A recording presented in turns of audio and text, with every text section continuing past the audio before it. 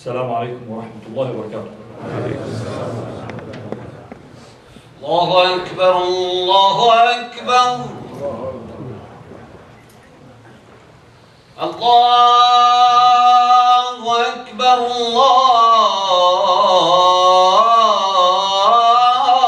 الله أكبر. أشهد أن لا إله إلا الله.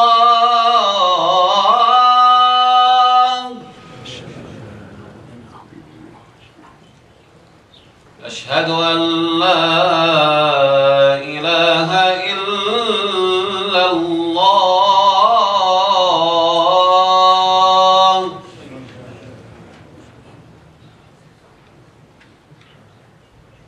أشهد أن محمدًا رسول الله.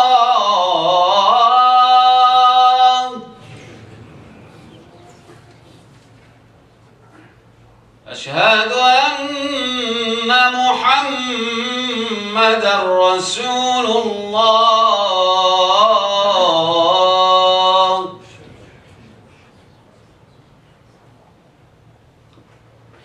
حي على الصلاة.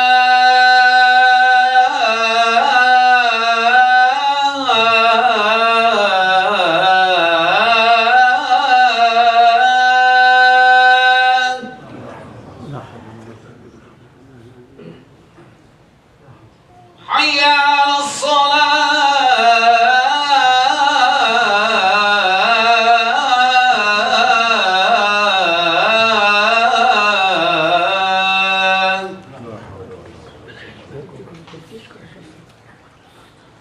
حي على الفلاح.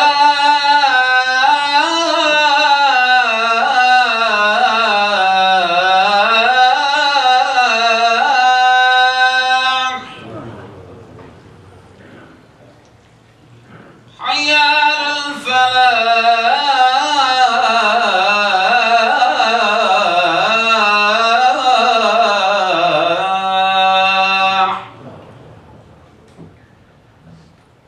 الله أكبر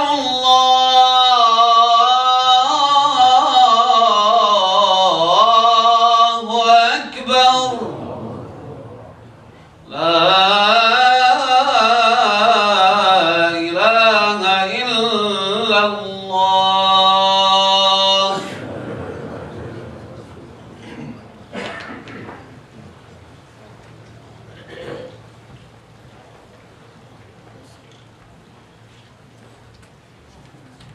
إن الحمد لله نحمده ونستعينه ونستغفره ونستهديه ونعوذ بالله من شرور أنفسنا ومن سيئات أعمالنا. من يهدي الله فهو المهتد ومن يضلل فلن تجد له وليا مرشدا.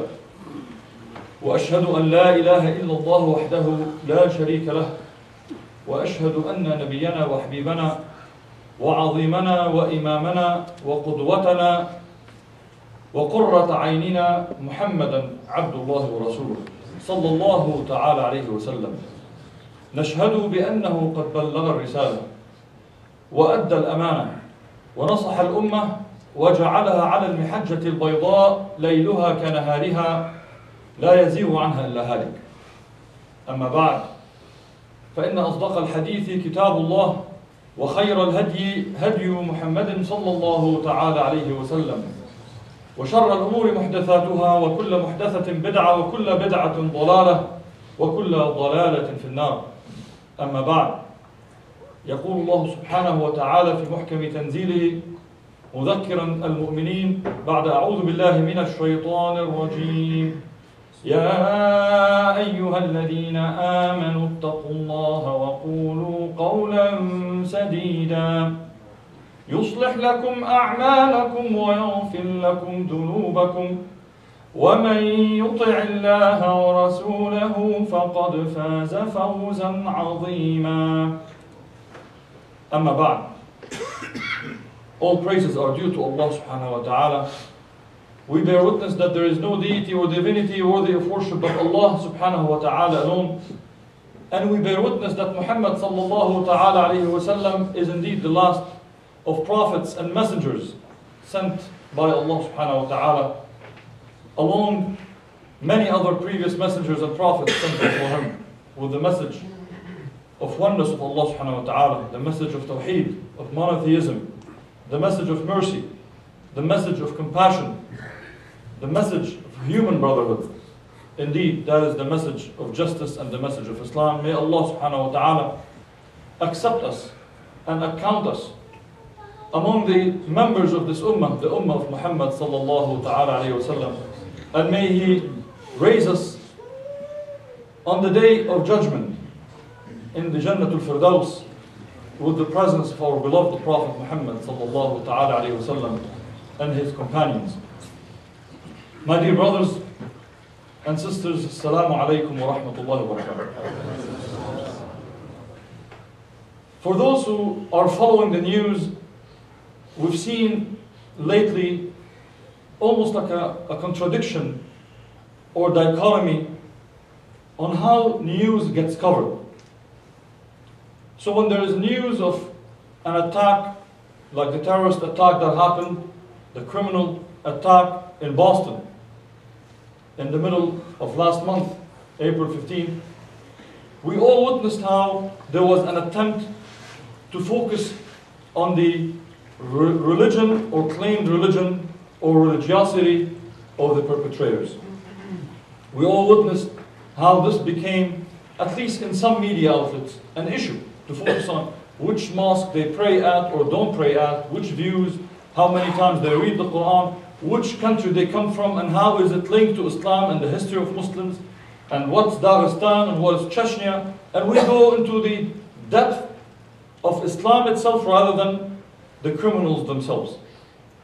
And we forget that actually on a daily basis, as various law enforcement agencies and government agencies would tell us, on a daily basis crimes are committed by domestic terrorism or domestic terrorists who are influenced by racism, by a false interpretation of Christianity on a daily basis. Actually, this is the number one threat in America. But if you just watch the news, you would think there is only one enemy and only one threat, and that threat has to do somehow with Islam. Although numbers show us that actually the least number that exists in terms of terrorism comes from this community. Nevertheless, we can talk about why the media does that, why some in media do this, why some politicians focus on that. But my main interest is why the public falls for it. Why does the public fall for such misrepresentation of Islam and Muslims? Let me share with you some numbers to know what I'm talking about. Right after the attack, the Pew Research conducted a survey of Americans to see how their views are and asked a question. So, to check whether they perceive Islam to encourage violence more than other religions. That was the question, and they surveyed people in America.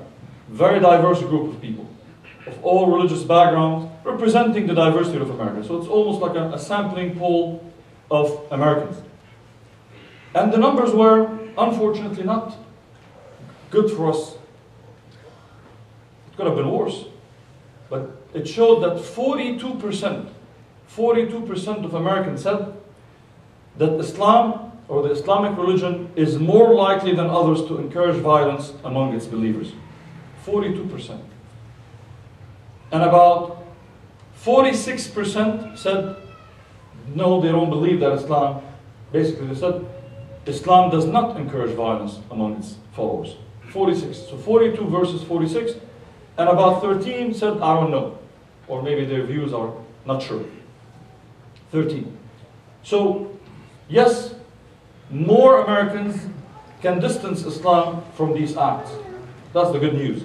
The bad news is that 42%, if you're walking on the street, if you're counting your neighbors, chances are every 10 houses, there are 4 of your neighbors who think you or your family members are more inclined to commit violence because of your faith.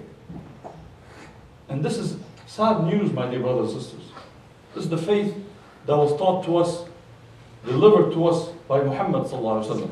So when people misunderstand or misrepresent that faith, it is not just a personal thing that you can forgive. Say, you know what, they thought I'm a bad neighbor. That's something you can live with.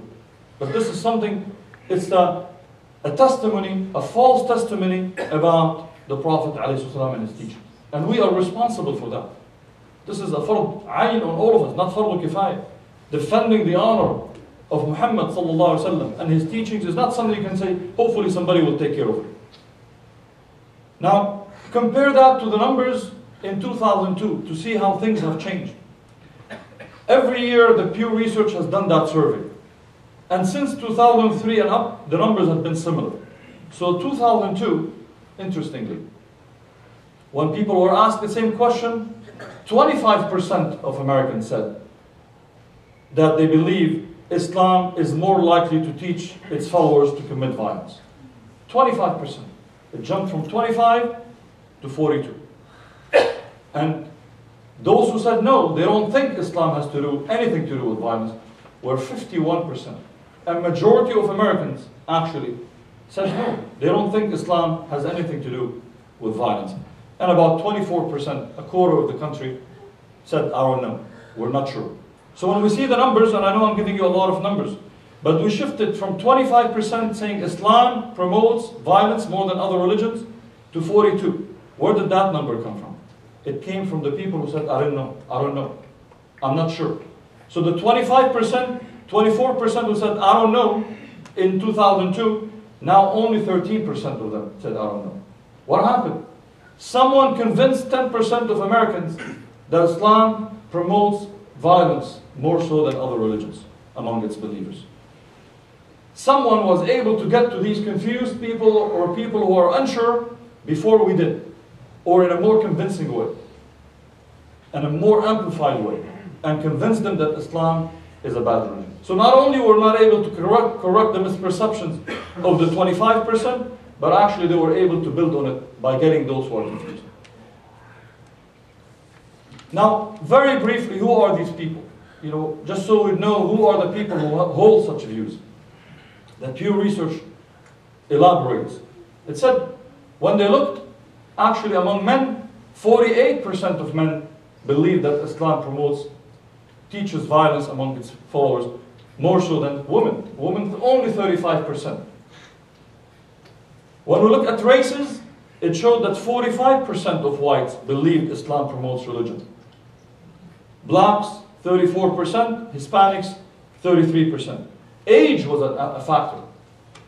Apparently, the older you are, the more biases you hold towards Islam, basically.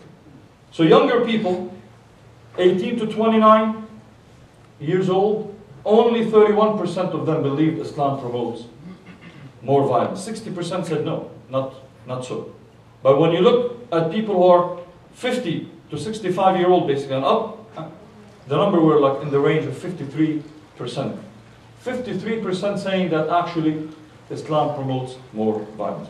And the same changes happen when you look at who are the more conservative people have more biases and less, basically more unfavorable views about Islam. People who are more liberal and progressive have less unfavorable view or more favorable view of Islam. I gave you a lot of numbers. What I was trying to tell, the story I'm trying to make, is that while there will be people who will continue to promote anti-Muslim sentiment, misinformation about Islam, it's a whole industry. We're going to live with it. This is going to be for a while. It's a whole industry. Spending hundreds of billions of dollars over the last few years. Documented numbers, foundations, individuals, bigots, you name them. We talked about it in different talks or khutbahs. The question is, what are we doing to reach out to those average Americans around us? Fellow Americans, your neighbors, your co-workers, your classmates. The reality is, Islamophobes are not huge in number. They just have high vocality. They're very vocal, through media, through blogs. But we have 5 to 6, maybe 4, maybe 8 million Muslims. But millions of Muslims in America. Imagine 5 to 6 million American Muslims, 5 to 6 million American Muslims. Imagine if most of us are engaged in countering Islamophobia, not by screaming and shouting, by being who we are. MashaAllah, we have a lot of successful Muslims. Doctors, teachers, engineers, business owners, scientists, pharmacists, accountants, professionals of all walks of life. But very few of them make it known that they are Muslim. You know, when you think and you do the same survey about any other religious community in America, Catholics, Mormons, Jews, others, what you will notice is most people have favorable views about the followers of those religions.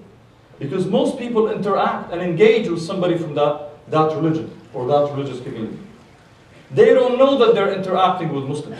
So if I'm Jewish and I'm active on labor issues, worker justice issues, I'm active on social services issues. If I'm Catholic and I'm raising money to help the homeless, I make sure people know I'm Catholic. They know that there's something called Catholic charities. They know. But when they're dealing with Muslims, unfortunately, most Muslims are not engaged whatsoever. The overwhelming majority of Muslims are not engaged. They're not actually talking to their neighbors. They're not talking to their classmates. They talk to them, but they don't talk to them as we are Muslims. And when they do get more engaged, we are almost ashamed of wearing the Muslim hat. Figure of speech, I'm not talking about the kufi.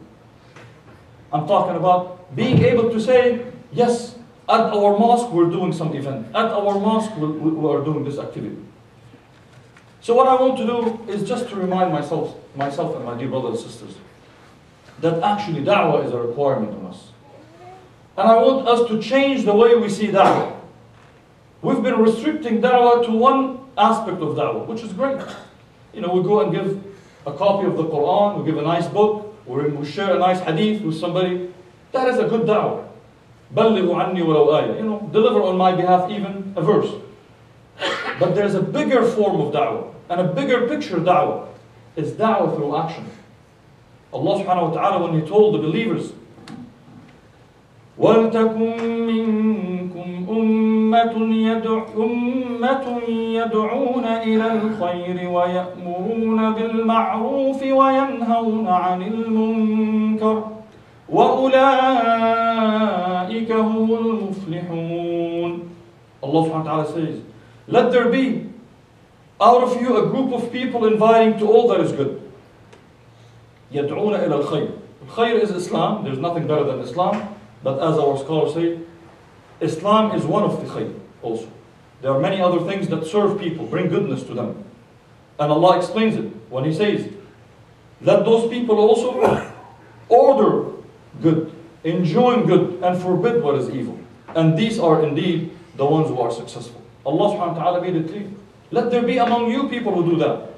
This is in times actually when there is no threat on us, when most people are neutral. So fardu kifaya, it becomes something that if enough of us do it, the rest of us can go on with their life.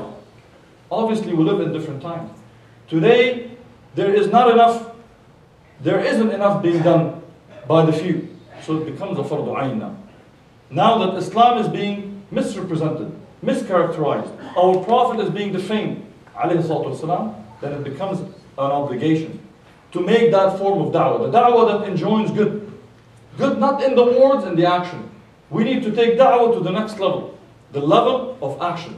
Let people see us talk about the beauty of Islam by seeing us practicing Islam. They don't want to hear from us. They're tired of hearing from us. They're tired of hearing from all preachers. They are tired from hearing from all those who sit and patronize how great religion is, including Islam. People want to see how great is Islam in action. Allah subhanahu wa ta'ala, when He described this ummah, and He said, few verses after the one I mentioned now. كُنْتُمْ خَيْرَ أُمَّةٍ أُخْرِجَتْ لِلنَّاسِ تَأْمُرُونَ بِالْمَعْرُوفِ وَتَنْهَوْنَ عَنِ الْمُنْكَرِ وَتُؤْمِنُونَ بِاللَّهِ. Allah subhanahu wa ta'ala says, you are the best of nations. Talking about the believers. Sent or ever raised to mankind. So Allah subhanahu wa ta'ala has raised this ummah to mankind. Allah did not create us to sit in a cave and worship. To sit in our homes and worship.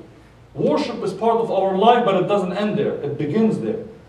The continuation is we were sent to mankind. To do what? So we can enjoy the good and forbid the evil and believe in Allah subhanahu wa ta'ala. This is what makes this ummah good in the eye or in the sight of Allah subhanahu wa ta'ala. Allah subhanahu wa ta'ala orders the Prophet, telling him, tell the believers, قُلْ هَذِهِ سَبِيلِي أَدْعُو إِلَى اللَّهِ عَلَى بَصِيرًا. He said, O Muhammad, tell them, this is my way, this is my path. I call to Allah subhanahu wa ta'ala. I make da'wah, reminding people about Allah subhanahu wa ta'ala, عَلَى بَصِيرًا, with knowledge. أَنَا وَمَنِ اتَّبَعَنِي. And this is the path of those who follow me. The Prophet ﷺ was told by Allah subhanahu wa ta'ala, tell them, this is my path. This is my path. There are no other. You know what? There's only one freeway. I'm sorry. That's it. There's one freeway that Allah subhanahu wa ta'ala has set for us. We can't sit down and try another one. Pave another one. The pavement was done. The paving of that way, that sabil, was done by Allah subhanahu wa ta'ala through His Messenger. And Allah wanted us to know that. So He told the Prophet ﷺ, He could have inspired him to say it and he would have said it. But Allah included that in Quran that will continue to be recited until the day of judgment. By telling him, قُلْ هَذِهِ سَبِيلِي. Say, O Muhammad, tell the believers, this is my way. This is my way. And my way is to call to Allah subhanahu wa ta'ala ala basira, with knowledge. Knowledge of Islam. Knowledge of the one I'm making da'wah to. Knowledge about how to make da'wah to them. Because you know what works in Pakistan, or in Egypt, or Bangladesh, or Malaysia, or Nigeria, might not work here. And what works in Orange County does not necessarily work in LA. Basira is part of that, understanding how to make da'wah. And he concluded the verse, أَنَا وَمَنِ اتَّبَعَنِي. This is my way and the way of those who follow me. May Allah make us among those who follow Muhammad sallallahu alaihi wasallam. And Allah subhanahu wa ta'ala concludes in a verse, in a beautiful meaning, or I will conclude with a verse, when Allah subhanahu wa ta'ala asks a rhetorical question. A rhetorical question that is very common in Arabic language and in the Quran. When Allah says, وَمَنْ أَحْسَنُ قَوْلًا مِمَّنْ دَعَا إِلَى اللَّهِ. Who is better?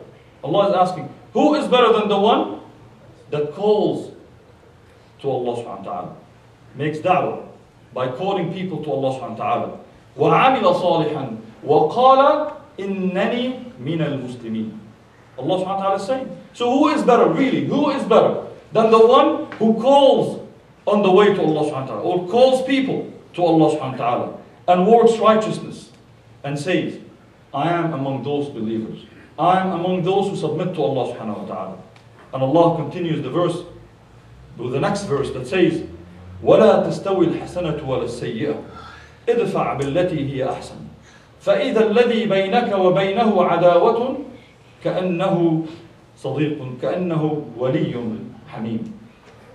كأنه what? ولي حميم. Wali is like a close, beloved friend. Allah says, push, repel what is evil with what is good. Because Allah says earlier, said, good deeds are not equal to bad deeds. They can't be. Sorry, it cannot be. If you push the bad deed, the bad act with a good act, Allah subhanahu wa ta'ala is saying, you will see that even the enemies who wish you all the adversarial relationship is almost like a wali, hamim, close, beloved friend. SubhanAllah. My dear brothers and sisters, Allah is giving us the techniques of how to change things. You wanted to change the numbers that you heard at the beginning? You heard the numbers. They're wallahi miserable numbers. 42% thinking Islam teaches its followers to commit violence. That is not going to change unless we follow that example that Allah gives us. وَمَنْ أَحْسَنُ قَوْلًا مِمَّنْ دَعَا إِلَى اللَّهِ. Who is better? No one. If you want the secret, the magic pill to changing things, is each one of us should take it upon himself or herself to say, I'm a Muslim. وَقَالَ إِنَّنِي مِنَ الْمُسْلِمِينَ. You don't do things secretly. This is not about bragging. This is not about showing off. It's about making the link, connecting the dots. Why am I good? Why am I merciful? Why am I generous? Why am I compassionate? It is because Islam teaches me to do that. Because Muhammad sallallahu alaihi wasallam, my teacher, my master, my role model, is the one who taught me that. Let people make that link, my dear brothers and sisters. Because Allah tells us in that same verse, if you do that, you would see, you repel the evil that they give you. The Islamophobia, the hatred. We don't counter hatred with hatred. With forgiveness, with patience, resilience, sabr, action, compassion. And Allah is promising us that the one with whom you have adawa, animosity, will happen and will become كَأَنَّهُ وَلِيٌّ حَمِيدٌ. My dear brothers and sisters, I call upon myself and my dear brothers and sisters to get engaged. This is not a time to sit and wait for the next terrorist attack in America or abroad that will be blamed or connected or linked to Islam and sit down and worry. Why is the media doing this? Why are politicians? What can we do? Preventive action to make people realize that criminals exist in every faith group, every religious group, every race, every community. They're always bad apples. We want people to make that distinction that they make with every other group, to make it with us too. But unless we provide them the good example, it is hard for them to make that shift. It is hard not to fall prey and victim to the Islamophobia rhetoric. Islamophobia rhetoric tells them all Muslims are bad. It's just about how bad they are. In order to counter that, we want to show them the good Muslims at our workplace, at our masajid. Alhamdulillah, we're doing things. This is not to say we're not doing. But I really want to encourage you to become part of activism, civic engagement. Last week, a group of Muslims, about 150 Muslims, went to Sacramento as part of the second annual Muslim Day at the Capitol, organized by CARE, California. 150 Muslims from all over the state, young and old, men and women, students, professionals, activists, imams, and showed up there and they met with about 105, 110 assembly members and state senators out of 120. We have 40 state senators and 80 assembly members. We met with about 110, almost all of them. Wallahi, I'll tell you that. Even people who usually don't like the Muslim community were forced to respect the Muslim community because they realized this is a community that is active, engaged, that has issues. These Muslims were lobbying on issues that are not necessarily connected to the Muslim community alone. Immigration reform, treating immigrants, undocumented people with respect. The other issue was promoting and pushing for the rights of domestic workers, the nannies, the homemaids, the housemaids, the people who take care of the elderly. These are the people who are not respected with equal rights in America. So Muslims were there pushing for those rights. And the last one was pushing for freedom of speech on campuses. Issue that impacts everybody. Wallahi, I can't tell you how many times I heard from every elected official saying, it is such a great thing to see every type of American and every type of Californians, including Muslim, coming and making those requests. This is important.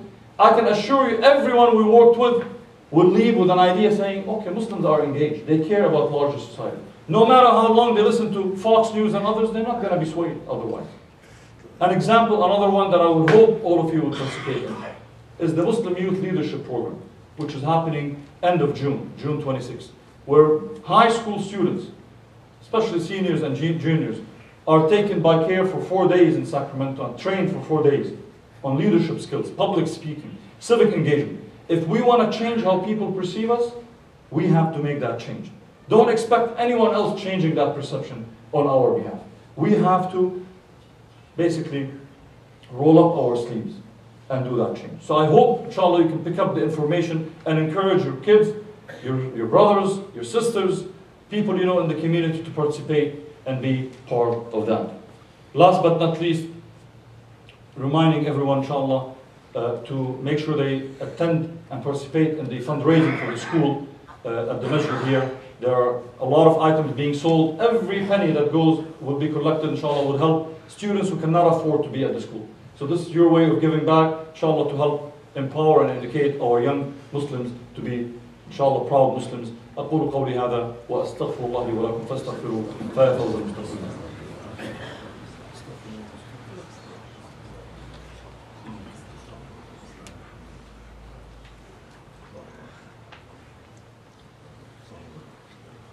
بسم الله والحمد لله والصلاة والسلام على رسول الله أما بعد.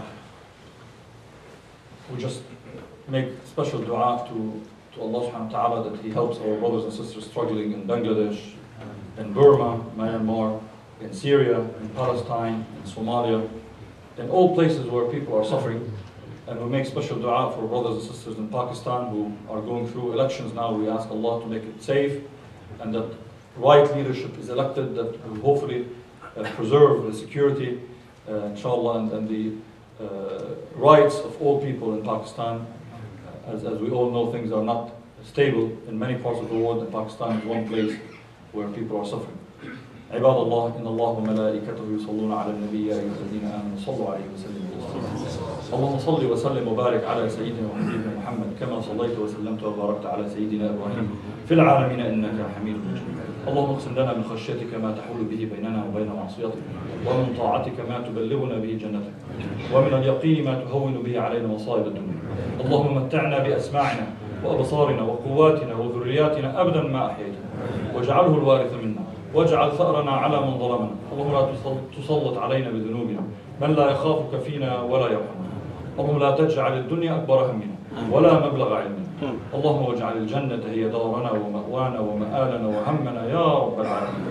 اللهم من أراد بالإسلام والمسلمين خيرا فوفقه إلى كل خير ومن أراد بهم شرا وضرا فخذه أخذ عزيز مقتدر. اللهم نسألك أن ترفع البلاء عن إخواننا المستضعفين في كل مكان.